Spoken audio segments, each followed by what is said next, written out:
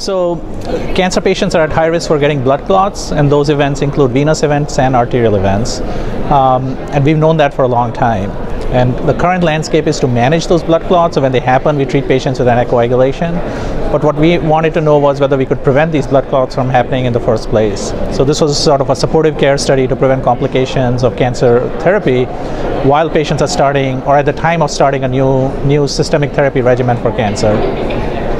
We took about 841 patients. We only took patients that were at high risk for getting a blood clot, and that's defined by a Khorana score of 2 or higher.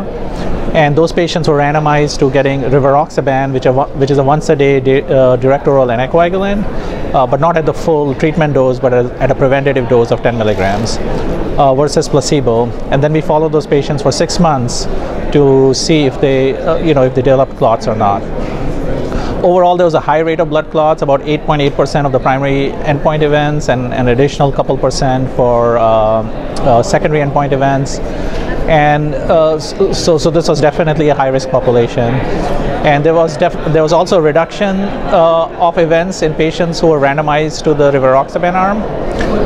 It was not significant if you look at the whole 6-month time frame, but that's primarily because many patients stopped taking those drugs at around the 4.5-month mark. And we still counted events that happened after the 4.5-month mark. If you focus only on the time that patients were taking the drug, then it was a highly significant reduction in events, about a 4% absolute risk reduction, and a hazard ratio of 0.4, p-value of 0.007. In addition, if you include secondary endpoints like arterial events, visceral events, distal events, then also there was a reduction in events for the full 180-day time period as well. And one of the ways blood clots can manifest is by causing sudden death in patients, so cardiac deaths or pulmonary embolism deaths.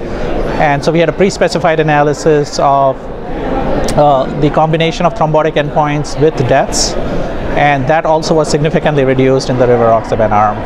So we feel pretty, satisfied that there's a clinical benefit to patients from this, and we're hoping that there's a second study that also looked at the same population that's expected to report out over the next few days, and we hope that the combination of these two studies together will lead to a new approach to primary prevention of clots in patients with cancer. Mean that if cancer patients are starting a new cancer treatment, that we should assess their risk for getting a blood clot using the score, and if they're at a high risk defined as 2 or higher, then they should go on either on a direct oral agent to reduce that risk. One of the things we observed was that we did baseline ultrasounds on patients before they started on the study, and there was already a high rate of 4.5% before they even actually started on study. And so based on that, it's possible that in addition to prevention, we might want to do screening to see if we can identify these clots before patients even start on study.